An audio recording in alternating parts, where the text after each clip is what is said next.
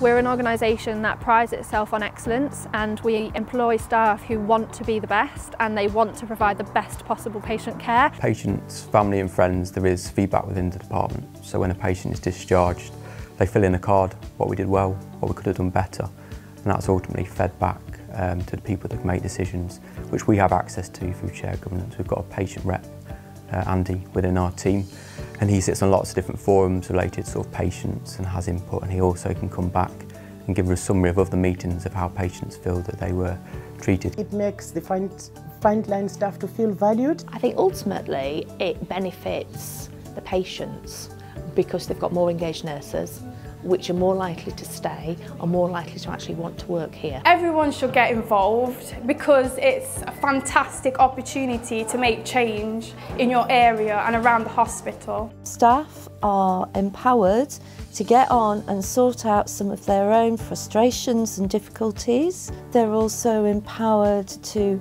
celebrate, they're empowered to develop themselves, and they're empowered to improve patient care.